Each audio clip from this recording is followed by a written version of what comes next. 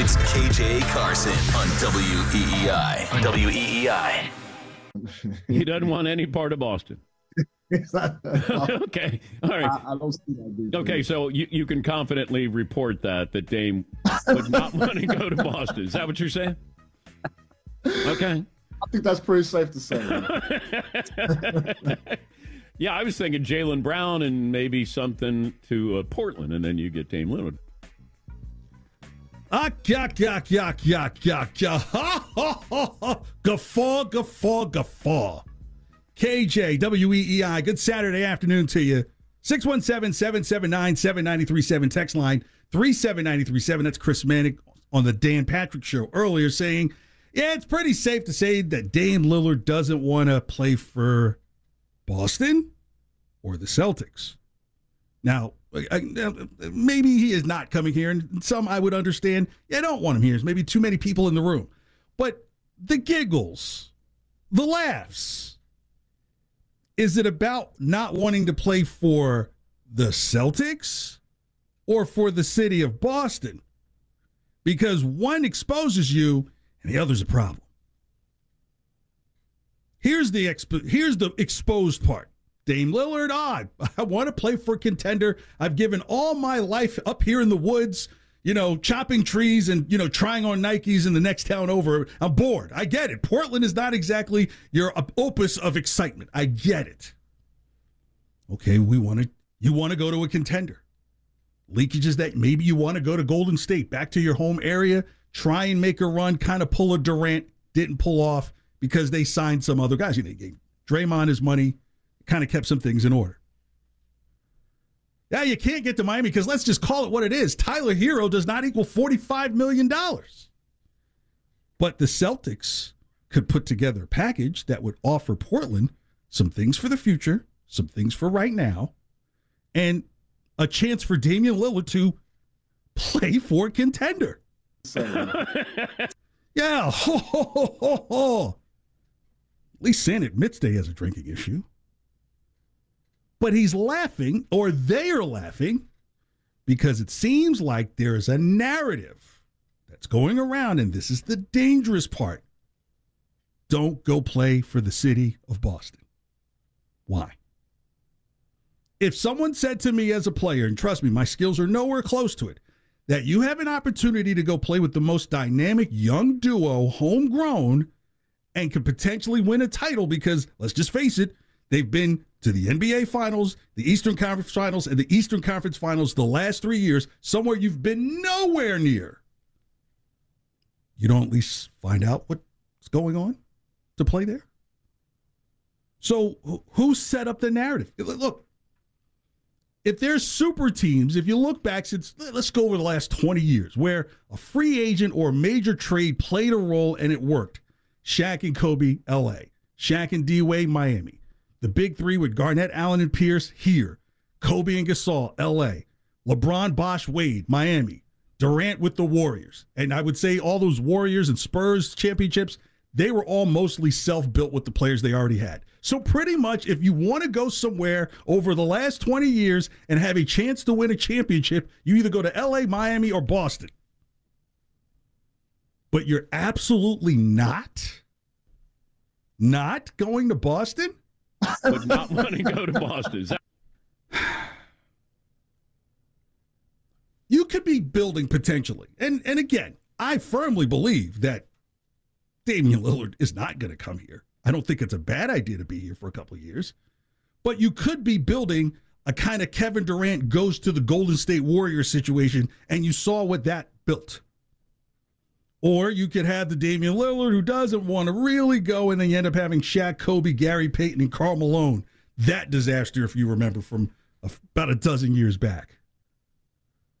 So why doesn't Dame Lillard want to play with superstars like Jason Tatum and Jaylen Brown? Again, there is a math that existed that says that you don't have to send Jaylen Brown, and you still have room to bring in Damian Lillard.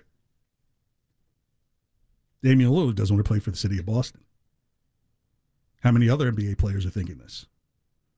How many other ones are having this conversation?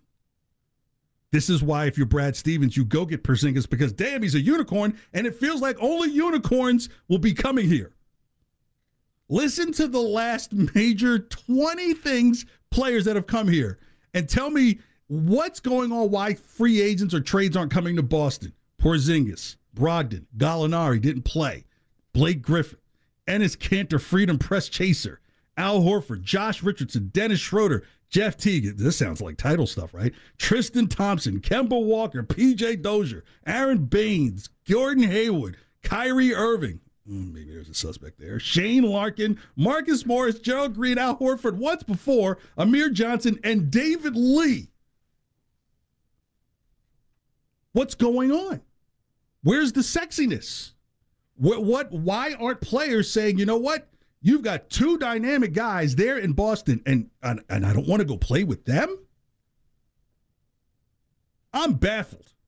617-779-7937, text line 37937, text line, help me, because I can't figure out why a free agent doesn't want to come play with Tatum and Brown, and then you've got other people in the press laughing like it's some type of joke. Let's go to David in the car.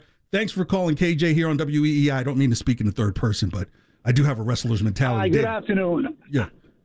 Good afternoon. I appreciate taking the call. So I'm a Celtics and why people don't want to come here. So for the first and foremost, we don't have two dynamic players. We have one, and he's soft. Brown had a chance to show that he could be a dynamic play, throughout the playoffs. Multiple times he had that opportunity to be that dynamic player, and he didn't come through. So I personally believe that he should have been the one traded. It's not going to work out with him and Tatum, okay? So for somebody to come here, I think we're going to be in for a rude awakening when the year goes on, when the season starts in Boston. We'll barely make the playoffs, and if they do, they will not even go to the Eastern Conference Finals, because they're lacking one thing right now, and that is somebody who's tough. The two guys, starting with Marcus Smart, he was a tough guy on the court. He wasn't afraid to confront somebody, to play tough, draw fouls, whatever it took to make a difference. But those I think. But David, here's my thing about that toughness argument. Those guys were here, and it didn't yield the ultimate result, right? I'll get into Marcus Smart and Grant Williams here in a second. But here's the thing. Both of these guys did not end up being a Tony Allen, right? Like, if you're going to be these defensive guys, then you're going to have all this toughness. It's got to result in some type of title, right? There's no title. So if there's no title, you're going to just keep trying to go. You're right. But they were here. The problem, the guys that could make that difference to really step up and score the points is Tatum and Brown, and they did not. They failed multiple times. David, thanks for the call. See, that's the thing. And like I said, in the next break, I'll get into the toughness element of, Grant Williams and Marcus Smart being gone. And I will show you how one guy was already gone, and the other one was, he was a union guy taking 4-hour lunches. That's what was starting to come. But here's the thing. In the current NBA, you need to put something together that says something we've already got and something else to grow with it or to complement it to get you over the hump. The team that made it to the NBA Finals, there was an improvement by bringing in Brogdon. What's the conversation now? How can we move Brogdon? Because you know that you need a big-time player to come with these two superstars. If you trade Jaylen Brown away, look, it may be for his benefit, but it isn't going to be for the benefit of the Celtics. And then what are you going to do? Start pulling out the old New York Times article that Jaylen Brown gave the interview for a few months ago? What is the narrative, right? Why are free agents, and I just gave you the last 10, 20 major ones that came here, resulting in David Lee, and I forgot about David Lee. Brian, that goes back to what, NBA 2K8? Oh my God, it was before I was even playing it. That's what I'm saying, right? It's almost like, like you going to some big kid's house to go play their system. You still it's like the guy you get auto drafted at the end. right, exactly. I never did that. But my point being is this. We can sell the history. We could talk about how we're neck and neck with the Lakers in banners. But it seems like there's always someone walking into the Lakers office to be a free agent. Dame Lillard is screaming to get to Miami, and they don't even have room. It's literally like trying to ask someone or calling up Ocean Gate now to see if they have any upcoming tours in 2 months. Like, it's not going to happen. So why? What is it?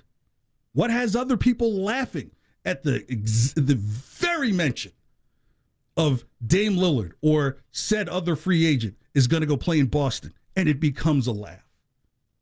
I don't buy that caller saying, well, because it's Tatum and Brown and those guys disappear. Yeah, I don't think all-stars look at other all-stars and say, these guys disappear. Tatum led the league in points this past season. Brown, okay, maybe there are times where you feel like, but that's what happens when you have an alpha and an alpha A. That's going to happen. But why is there no free agents? Now, granted, Porzingis is nothing to sneeze at. I've said, hey, you probably need to get a Euro big in here, but I was kind of hinting at something as well. I don't know how many American players are just kicking down the door to say, I want to go play in Boston with probably the best duo in the league. 617-779-7937, text line 37937. Brian Frizzoco, man, this is our first time working together, right? Yeah, first time. First time. And the great thing is by the end of this show, unlike Adam 22's wife, you won't be in pain for the next 3 or 4 days. Well, we'll see. That remains. I'll make it easy for you.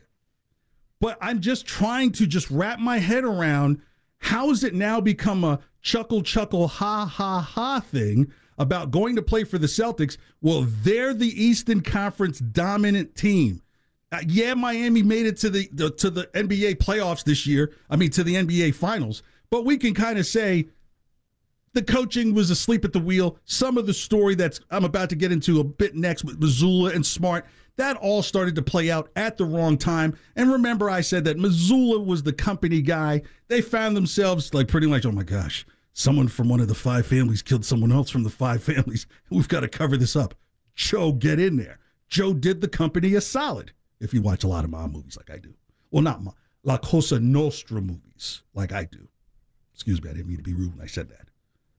So, yeah, here you have pretty much one of the 2 dominant teams in the Eastern Conference where free agents can come. There's room. You've got a rabid fan base. And my question is, do they not want to play for the Celtics or do they not want to play for Boston? Because if it's the latter, then I don't know about you. There's not going to be a name change. I think the name has been changed once, and that's from Bostonia, and they took the IA off. It's not going to be Bosto, just to be hip. Look at how they do like these Sohos or Nomas, north of Mass and stuff like. No. Why aren't these free agents willing to come play for Boston? KJ WEEI 617-779-7937, text line 37937. Next, we'll talk about Marcus Smart and Grant Williams and how are we really crying over these guys leaving? And I'll get into that next. But right now it's time to trend with Brian Frizzoco